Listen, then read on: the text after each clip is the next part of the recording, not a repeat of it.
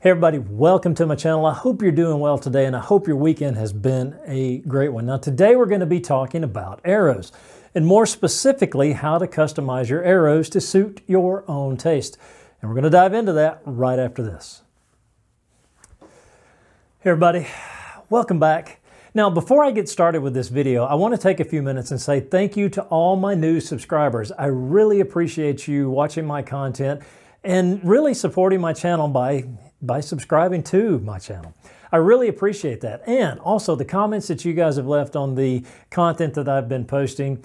Thank you so much. I try to get back to each and every comment. So anytime I post something new, please comment on it. Let me know what you think. Let me know what you like. Let me know what you don't like. And I'll always get back to you on the comments. I do appreciate it. Again, I can't thank you enough for that.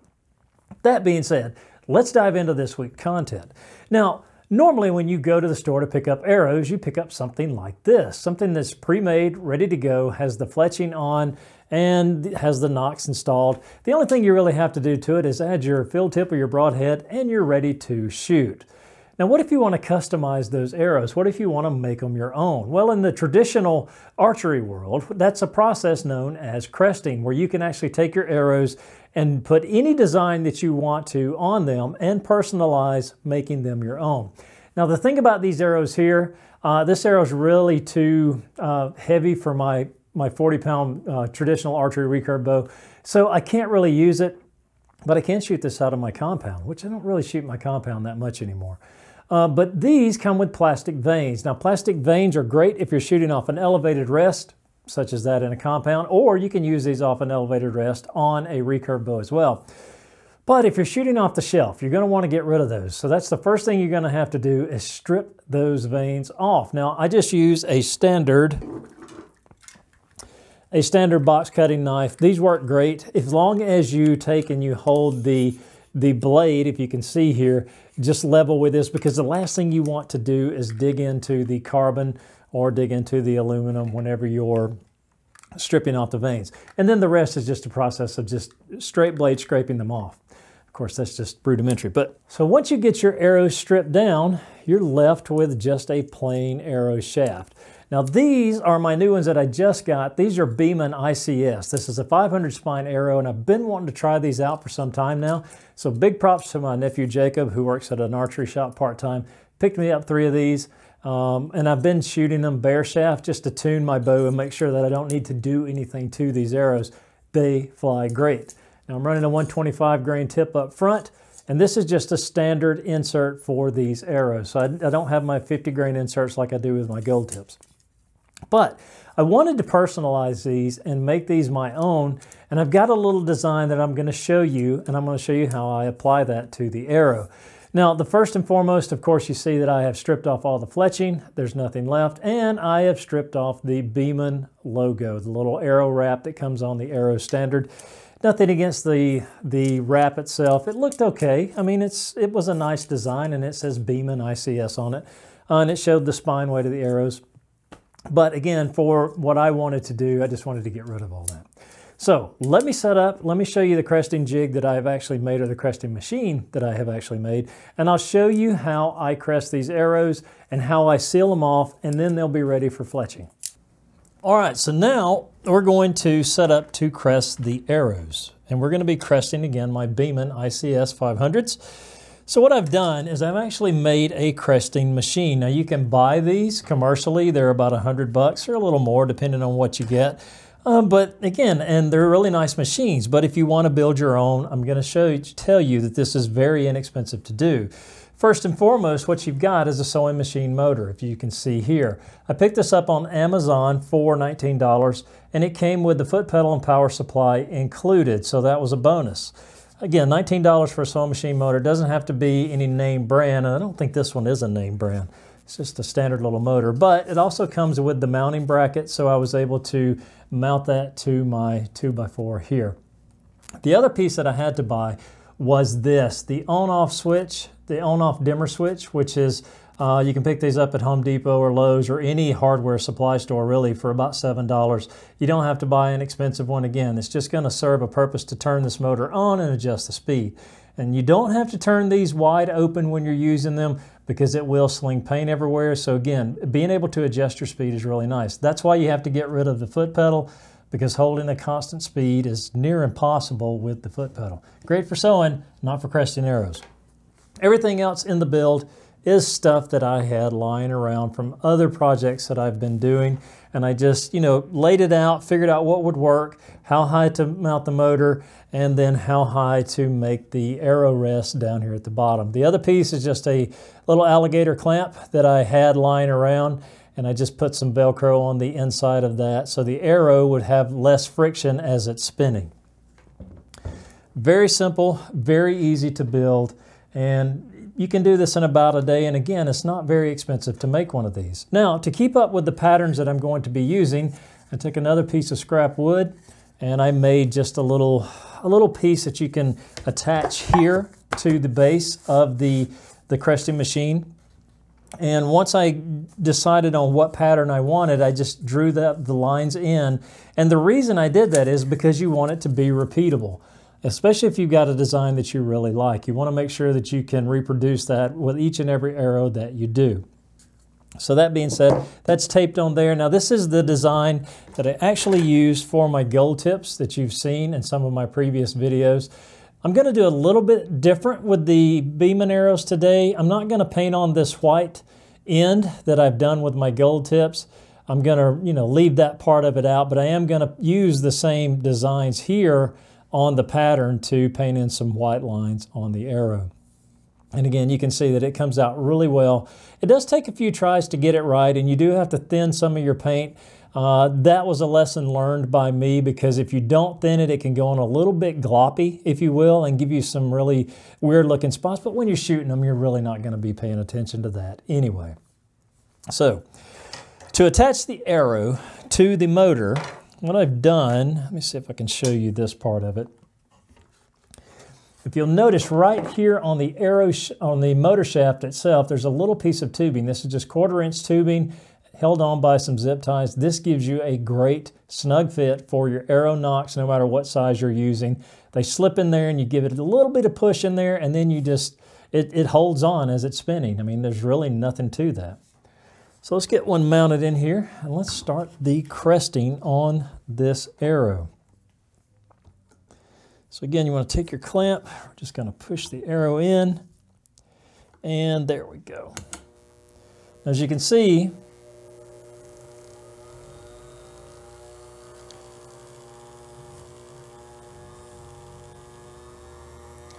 and there you go. Now this is going to spin the arrow. You're going to have to tinker with your speed a little bit, because you want to get it to where you've got a consistent spin. You don't want it bouncing up and down. You don't want it going all kinds of crazy. And that's why, that's the advantage to buying one of the more expensive models, is you don't get that arrow bounce. But this does work really well. So let me get my pattern set on here. I'll show you some of the paints that I'm using, and we will get this arrow crested and ready to go. Now for paints, all I'm using is Testors paint. This is acrylic enamel paint that you can pick up at any Hobby Lobby or any supply store where you can buy paint. And I'm using some paint thinner. The paint thinner is not for the black, it's more for the white. The white you really need to thin out just a little, not much, but that gives you a smoother finish with the white, and it actually gives you a lot better result as you're painting it on your arrow. For brushes, I just picked up an assortment. These actually came, the white brushes here actually came with the kit that I picked up, which has about 10 different colors in it, and I've got those over in a box over there. But you can paint your arrows any color you want with just the $10 Testor paint kit.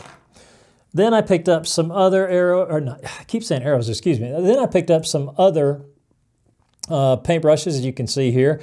A couple of different widths. I've been painting with red with this one. You can tell it's stained a little bit. I've got this one, and then I have this little fine paintbrush here. This is for pinstripes and for separating your colors, and I'll show you why that one's important as we get into the cresting of this arrow. All right, so I've got my little white paint mixed up here, a little bit of thinner. You don't have to put too much. I may have a little bit too much in that, but I think it's going to be okay. So we're going to be using the small brush here to paint on the design. So I have this lined up based on where I was cresting with the gold tip arrows. And that is the edge of the paper just to this edge right here, if you can see that. Let's see if I can zoom in a little bit on this so you can see a little bit better of what I'm doing as I do the cresting. All right, so I think we're good now. So we want to go ahead and get our machine going. You just want a good spin. You don't want it to be too fast. You don't want it to be too erratic. And you're going to load up your paint.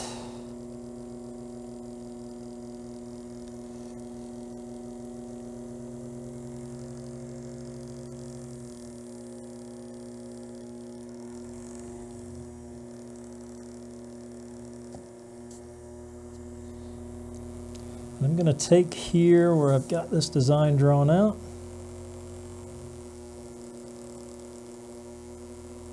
You just want to be able to get it to start. You don't have to be perfect with it. You're just laying down the initial design.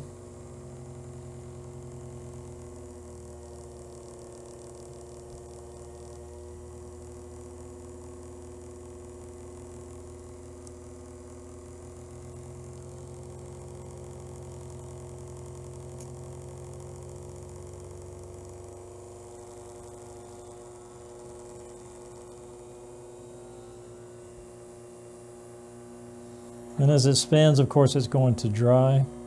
Once you get the initial design, you just want to come back in and fill in any of the little bare spots. That's why it's important to thin out this white paint, because if you don't, it does get gloppy. It just looks bad.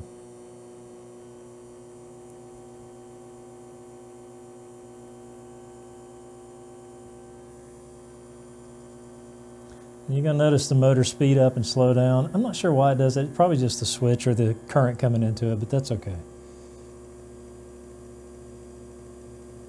Now this doesn't have to be perfect, but you do want to fill in any of the darker spots. And that's just a matter of going back over as it spins, it's drying, so you'll be able to touch up those spots.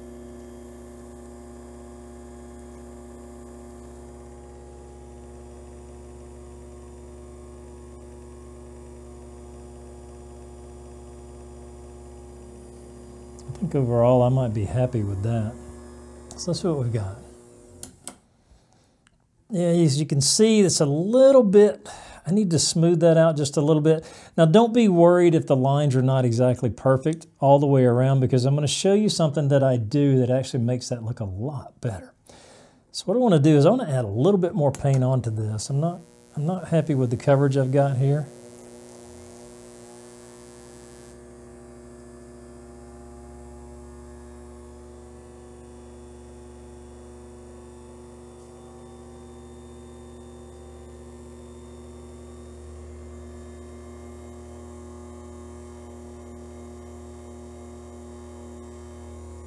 I think I'm good with that.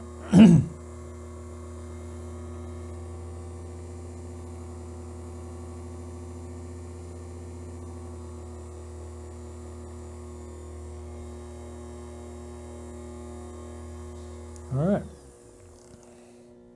Now that I'm happy with. It's a little bit better. Looks a lot better, a lot more consistent throughout. Let me take some of this paint off my brush. Now, what I was telling you before is these lines are not going to be perfect. You're going to see that there's going to be a little bit of dipping here and there.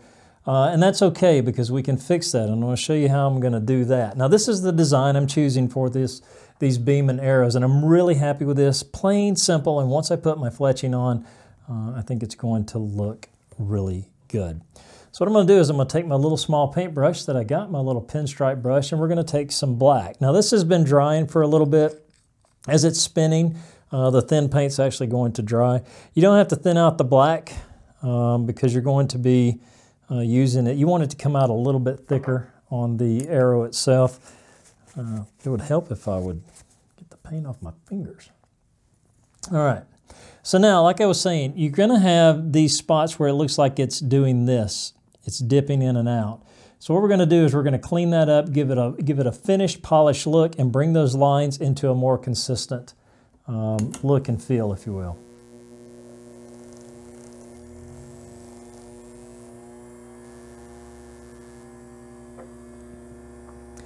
Gonna load up our brush, and that's why these little fine tip brushes are important to get.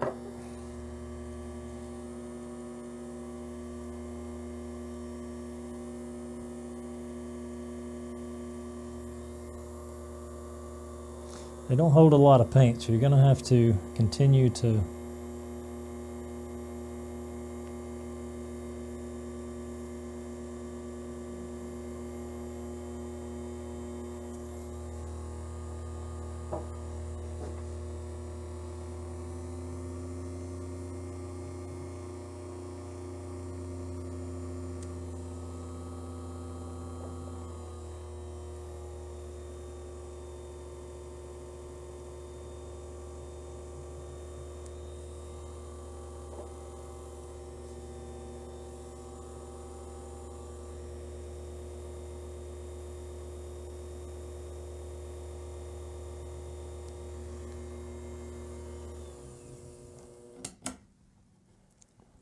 and there you go. I am happy with the result that I have with that. And like I said, let's see if I can get this in focus here. A clean, simple design. You see how I cleaned up the edges of the white paint there, the white cresting, with the little black pinstripe. Now you could use whatever color you wanted to do something like this, and you can get as crazy with your design as you want to with as many different colors. Again, I like this plain, simple look, and I really like that design. I just like the way that looks. I wish this would focus a lot quicker, but you can see clean, simple, the lines look neat. That's why it's important, like I was telling you just a second ago, to get you a little pinstripe brush. And then all you're going to do is you're going to let that dry for a few minutes, and we're going to go out and we're going to seal these up so they're ready for fletching. So to finish out the arrow cresting, what I'm going to do, because at the beginning I actually had to sand these down to get rid of the logo, get rid of all the glue from the previous plastic fletchings that came on this. So I want to reseal this and make it look neat, and then I want to protect the paint that I've actually put on here. Now the paint itself, the acrylic, it'll dry and it's pretty tough. You won't be able to, it won't come off just in normal shooting. But again, I want to seal these up and make them look nice. So what I've got is just some Rust-Oleum satin clear. I find the satin works well. Now this is just a theory of mine. I think if you were to use gloss, that it would cause some adhesion problems with the fletching glue. I'm not real sure. Again, that's a theory. Don't take that as gospel. But the satin, I feel, works really well, and it doesn't make them like real shiny in the sunlight. So let's go ahead and get this squared away. And you don't want to go too heavy on this. You just want to do light coats, let it dry for a second, add another little light coat, and it's not going to take a lot to reseal, especially where you've sanded off the logo and the glue. So let me go ahead and do that.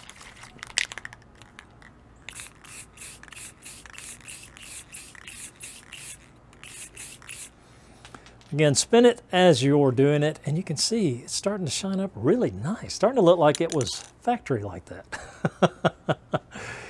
But again, very simple. I'm going to let this dry for a second. I'm going to add another coat, and then we're going to go back in, and I'll show you one that I've already completed. I like that. I love that design. Plain, simple, easy. Doesn't have to be complicated. Now, of course, you want to tape up your knock, or you can pull it out completely if you want to. Taping works just as well. Again, nice design. I'm really enjoying that design. I may start doing some of my other arrows like that as well.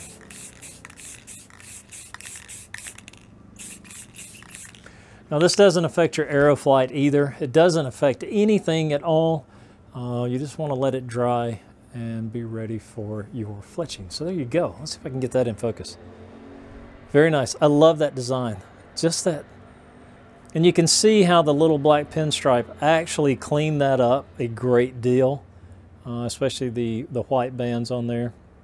And again, you could do that any color you wanted to. Really good. I like that. All right, so let's go back in and I'll show you one that I've completed that is ready to shoot. And we'll call this video good. There you go. A fun, simple little project. Now, do you have to do cresting on your arrows to be traditional or trad? No, you don't. It's just a fun little project. Something that I like to do. I like to tinker. I like to build stuff. I like to push my limits and see what I can actually do. Now, the reason I did this is because I watched a lot of videos about cresting your arrows, and I was like, man, that's really awesome. I want to do it myself, and that's why I did it. So this is going to dry again. This satin finish on here, I think it leaves a surface that's, you know, I don't want to say optimal for gluing on fletchings, but it does. I've not had an issue with it. Let's put it that way. And I've done all my gold tip arrows like that with no issue of fletchings coming off or glue not adhering to that. So let me show you the one that I actually got together already and is ready to just about shoot. I want to let the fletchings dry a bit more. Not really ready to put that one through the arrow just yet, but there you go. Once you add your fletchings in, let me see if I can get up here a little bit closer so you can see this. Once you get your fletchings in, I'm using Gateway feathers. These are 4-inch parabolic feathers. I've not had any complaints about these feathers whatsoever. Every now and then I get a weird one where it just, the very tip of the feather wants to kind of curve and doesn't want to adhere well. But, you know, you can work around that. You just have to be patient with your fletching, make sure that you let it stay in the jig long enough. But there you go. Check that out. Really cool. Makes it your own personalization. Again, you don't have to do this. It doesn't affect your arrow flight, doesn't improve your arrow flight, doesn't improve the speed, has nothing to do with performance whatsoever. This is just something to while away the time if you've got the time to do something like this. So I hope you've enjoyed this brief little video about cresting your arrows, making them your own. It's a fun project, and again, not expensive to do. I always try to do everything as inexpensive as possible. That way I get more enjoyment out of it, and if it's something that I find that I just don't like to do, then I don't have to say, oh, I just sunk all this money into this project. But anyway, I hope you've enjoyed this brief little video. I hope it's given you some inspiration to possibly go out and, you know, build you a cresting jig or buy one and crest your own arrows. Again, it's a fun project. Personalize, make them your own. Thank you again to my new subscribers. Thank you to all my subscribers. I appreciate it. Now, I was thinking, I'm at 200 subscribers right now. And as we near that 300 mark, I want to do possibly a giveaway. So I'm going to be thinking about what I can do to give back to the community at large. And as we grow and as we get bigger, of course, we'll be doing different things because I'm going to be testing a lot of different equipment here, a lot of different bows. So there's going to be a lot of stuff that I'm not going to need personally that maybe I could give back to the community. So thank you so much for spending your time with me today. I do appreciate your feedback. I do appreciate your comments. If you like the content that you see, please consider subscribing to my channel. Hit the notifications, hit that thumbs up, come back and join me next time. And thank you so much. Have a great day, a better day tomorrow, and a wonderful week ahead of you. And until next time.